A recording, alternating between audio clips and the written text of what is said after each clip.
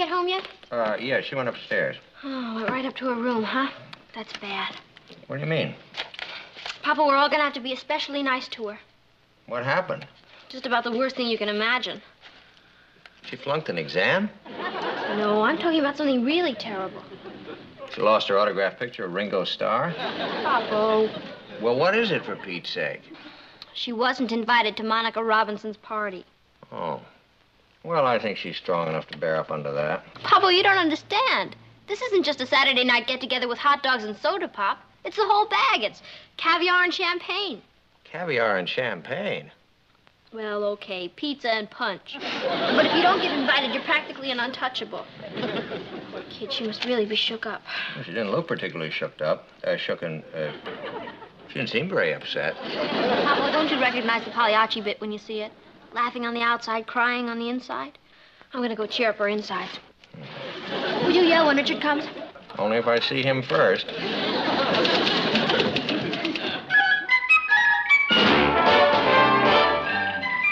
Meet Cathy, who's lived most everywhere, from Zanzibar to Berkeley Square. But Patty's only seen the sights a girl can see from Brooklyn Heights.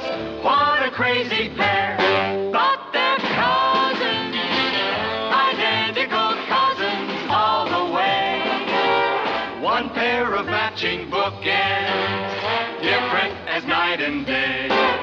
Where Cathy adores a minuet, the ballet russe and crepe Suzette. Our Patty loves to rock and roll, a hot dog makes her lose control.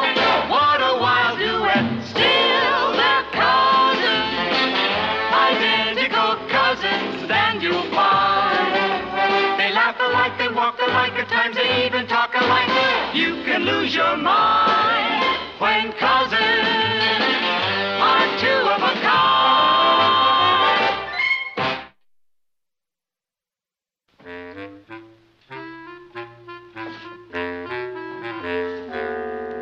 Cathy, I know how upset you are about not being invited to Monica's party. I'm not upset, Patty. I hardly know Monica. Cousin, this is your Aunt Patty. You don't have to pretend with me. I'm not pretending, and I'm not upset. Cathy, the very fact that you refuse to admit you're upset only proves how upset you are. Any psychiatrist will tell you that. Stop being silly. Okay. I just want you to know I'm not taking this lying down. Richard's over at Monica's now trying to swing it for you. Isn't that putting Richard in an awkward position? So what? He's been in an awkward position all his life. Besides, when I met Richard, he was going with Monica, so he can wrap her right around his little finger. Hey, Patty! There he is. I'll be right back.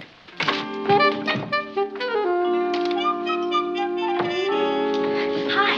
How'd you make out? No sweat. Monica said she'd love to have Cathy come over. Oh, that's great. There's just one little complication, Patty. It seems when Monica invited me, there's something I didn't realize. Yeah? Well, you see, she expects me to be her date. What? Yeah, and that kind of puts me in an awkward position. That's okay, Richard. I understand. You do? Really? Oh, sure. You go ahead to the dance and have a good time. Enjoy yourself. There's just one little thing I want you to do for me. Well, sure, Patty. What? Get out of here, you ankle biter, and never show your fangs around here again!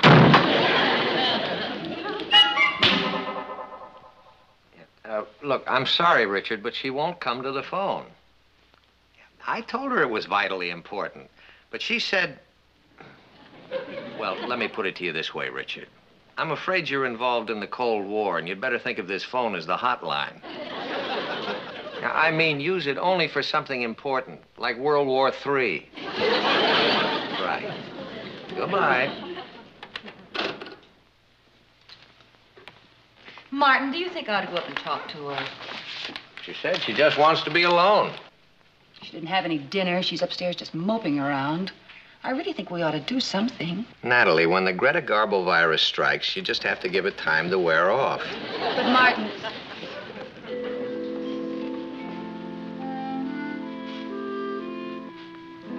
How you feeling, Patty? Fine. Would you like a sandwich, dear? No, thank you, Mom. I just came down for a glass of water. I'll get it. What's wrong with the upstairs water? Doesn't have an audience. Patty, before you slam the door... Who is it, Patty? Nobody.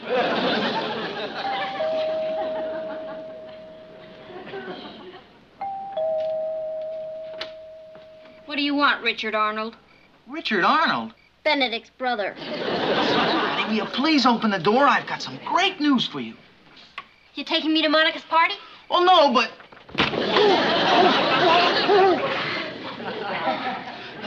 Patty, this is even better. Will you listen? I'm listening. What's the one thing you want more than anything else in the world? To go to Monica's party. No, I'm talking about a chance for you to sing with a band. A band? Well, sort of a band. I know these guys, and they've got a group, and they're looking for a vocalist. And I've practically sold them on using you. Are you putting me on? I swear. Oh, Richard, that's absolutely boss. Then I can tell them you're interested in singing with them? Sure, if they'll play at my party. Well, I'm sure they will. What party? The one I'm giving the same night as Monica's. With live music. I'll knock her right out of the box.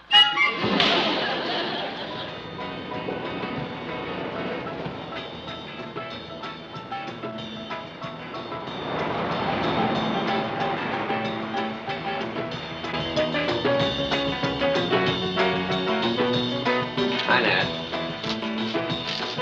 Hi, Nat. Hi, dear. Hey, why don't you ask the girls to turn that down? I could hear it a block away. I'm afraid that can't be turned down.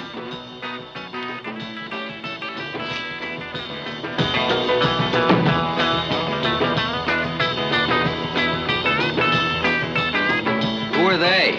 The Shin Dogs. I don't care what's ailing them. I just want to know who they are.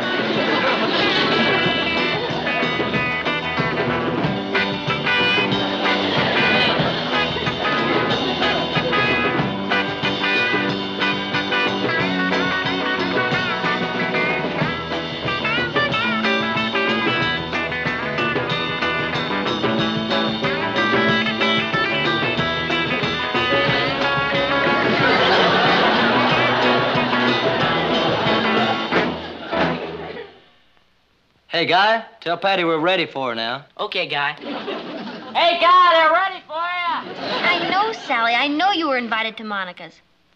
But did you know that she's just having records and I'm having the Shin Dogs? I'm their vocalist, you know. Well, the point is that if Monica expects you to make that big a sacrifice, what kind of a friend is she? Okay. Yeah, well, it's up to you. Bye, Sally. You can cross that one off, too, Cathy.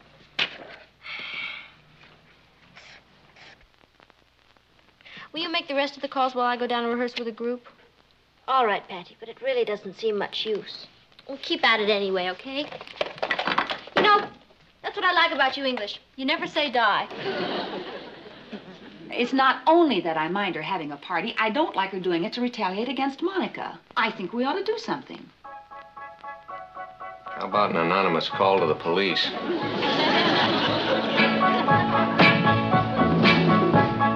must be growing up. I'd like to run and hide. There's something going on. I'm almost up inside. Tonight he held my hand, and when our fingers touched, I felt butterflies.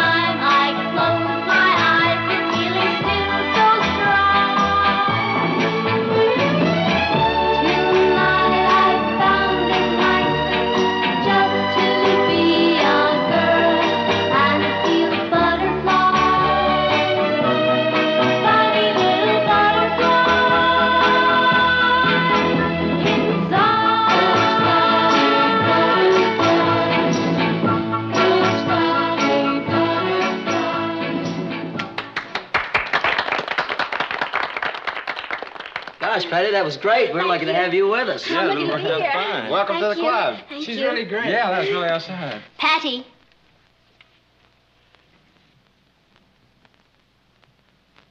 Couldn't get anybody?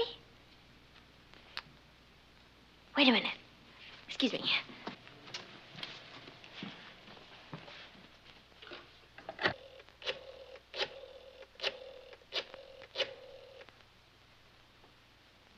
Hi, Rich. Patty.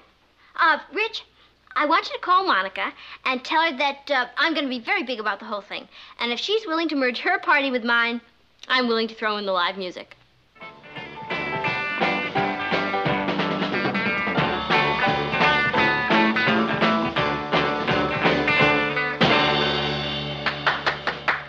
Patty, you found out which party we're going to play at? No, but Richard should be here soon with the latest developments. I sure hope you guys don't mind playing up here, but my folks thought it'd give us a little more elbow room. Oh, no sweat. This is fine. Good. Did you talk to her? What'd she say? Well, her reaction was generally very favorable. Generally? Well, as far as the group coming over, that's great with her. But she was kind of bugged about one thing. Me. Well, you gotta expect it, Patty, after the way you sabotaged her. I see. That means I'm wiped out. That kind of leaves us in a bind. What do we do now? I'll tell you what you're going to do, fellas. You're going to go to Monica's and play the best you know how. But, Patty... Well, don't you see, fellas? This is the break you've always been waiting for. I mean, everybody who's anybody will be at Monica's. Student council members, class officers, people who make decisions. I'll bet they even ask you to play at the prom. And then there'll be no stopping you. Nightclubs, movies, television. And when you're up there, fellas, I just want you to remember the little girl in Brooklyn Heights who didn't want to stand in your way. But what about you? Me? Forget about me. I really don't count. I'll get along. We're going to do the only decent thing. You are? Yeah. We're going to go to Monica's and play the very best we know how.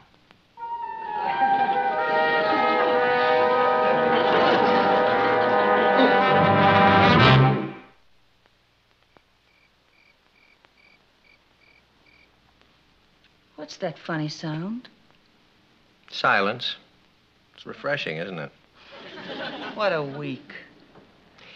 You know, Nat, sometimes that girl of ours does things that really renews my faith in parenthood. You mean like insisting the boys play without her? And telling Cathy to use her best dress and telling her to go to the party and have a great time. And you should have heard her. She was so bright and cheery. I'm not disturbing you, am I? No. We were just talking about you. Oh? Patty, I know you've had a lot of disappointments this week, but I want you to know I'm very proud of the way you handle yourself. Oh, well, it's nothing. I mean, what's a party anyway? It's not a matter of life or death, is it? That's my girl. I'll get it.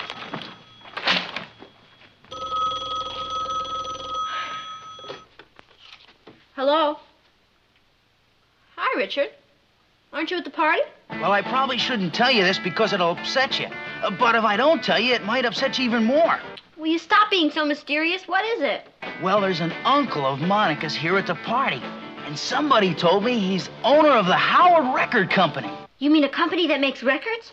What else? Oh, Richard, I'll never forget you for this. Well, what are you gonna do, Patty? Never mind. Just put Cathy on the phone.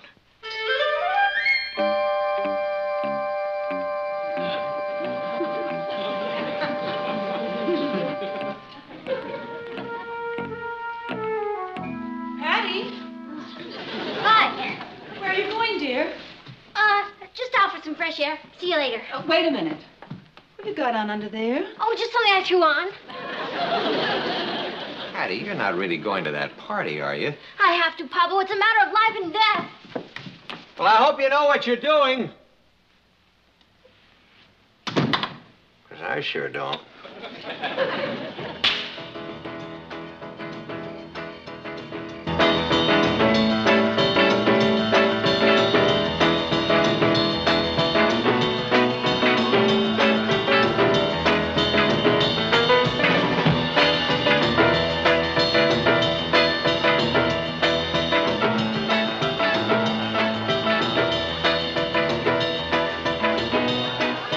Where did you disappear her to? Why, I was just making a telephone call, Monica. To another girl, I suppose. Not unless you consider my mother a girl.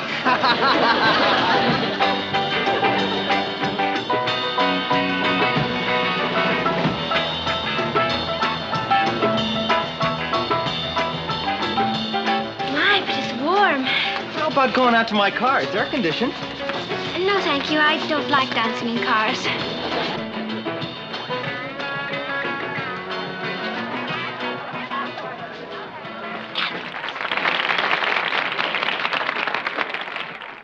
My, but it's suddenly gotten chilly, hasn't it? It has? Yes, would you mind getting me my sweater? I've got a heater in my car. With long sleeves? Thank you. Her uncle's still here. Hurry up. Go on. Kathy, I don't know how to thank you for this. That's all right, Pet.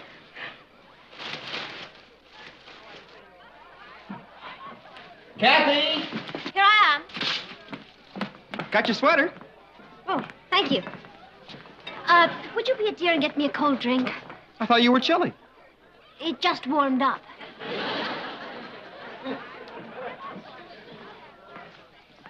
Oh, Kathy. Oh, Monica. My, that's a lovely dress. Thanks. But you said that before. I did? Well, you know the old saying, hear a compliment twice, you'll know it's nice. I never heard that. Of course you did. I just told it to you. Excuse me, there's someone I'm dying to meet. Oh, Kathy, I want you to meet my uncle. That's who I'm dying to meet. He just slipped when I told him you were English. Uncle Howard, Yes? this is the girl I was telling you about, who's from England. How do you do? It's a great pleasure indeed. Nice to meet you. What part of England are you from? Do you know London very well? Know it. I spent 3 years there. Is that where you live? No, but it's a great place to visit. Yes. What city are you from? Wigginton Criffet on Clough, but we call it Whiff. Clough? I don't seem to recall any river by that name. Oh, well, perhaps that's because it dried up many years ago during the drought. Drought in England? Of course. That's what caused the potato famine. Oh, that was in Ireland. Oh, well, it spread to England during the Middle Ages. Really? Of course. Thus the expression Middle Age spread. What? Excuse me, I promised this dance to someone.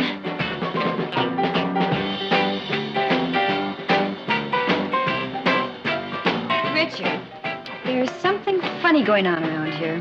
Where? I like a good laugh. A piece of pizza? No, thank you. Hey, Monica, is the Howard Record Company a big outfit? It's listed on the stock exchange. No kidding. Mm-hmm. Oh, I just asked because I haven't seen any of their records. Records? My uncle's in the hot dog business. But Everybody makes that mistake because his name is Howard Record. Howard Record? Holy moly! Excuse me, Monica. I have to talk to Patty. What? I mean, Cathy, about Patty.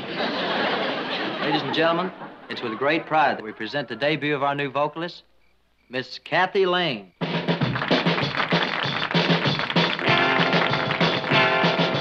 I've got a neighbor, he's a nice young man, lives just across the way. And every morning when he goes to work, you can hear him say,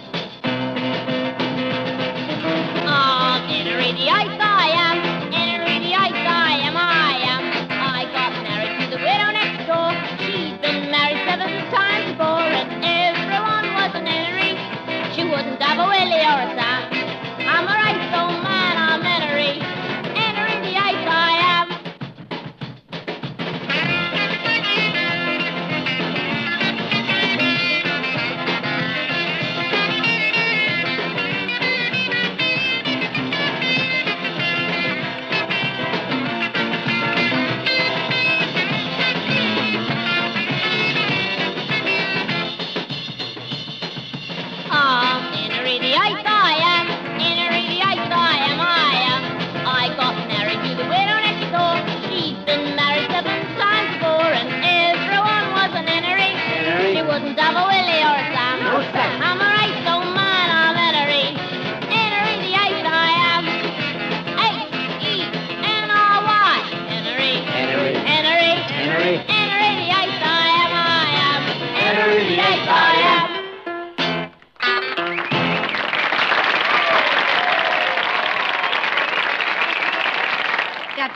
isn't it? Patty who? Well, I'm going to put her away.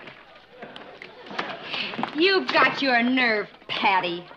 Oh, Monica, you're wrong. I'm Cathy. Oh, yeah? So when did you go home and change your dress? I just had to come and tell you how much I enjoyed that. You're very good. Thank you. Will you please leave? Will you please flake off? I'm trying to talk to your uncle. I do have to run along, but before I do, I was wondering, is there any chance that you could use us?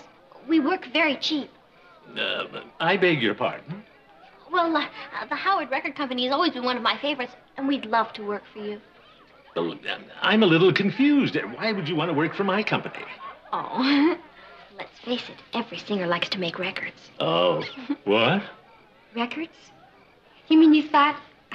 Patty, let me present my uncle, Mr. Howard Record of the Howard Record Company. He makes hot dogs. Hot dogs? Oh, the best. Oh, wait till I tell the gang about this. They'll die laughing. Now, wait a minute, Patty. You gotta remember, I went way out on a limb for you. Richard, do me a favor. The next time you decide to go out on a limb, just keep right on going.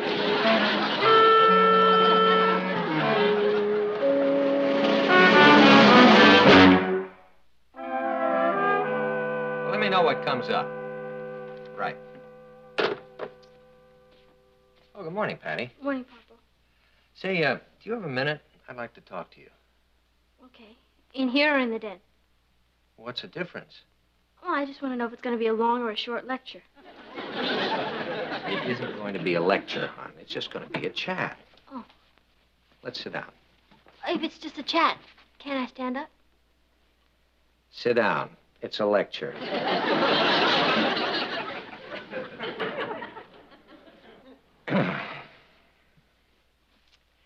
Now, in the first place...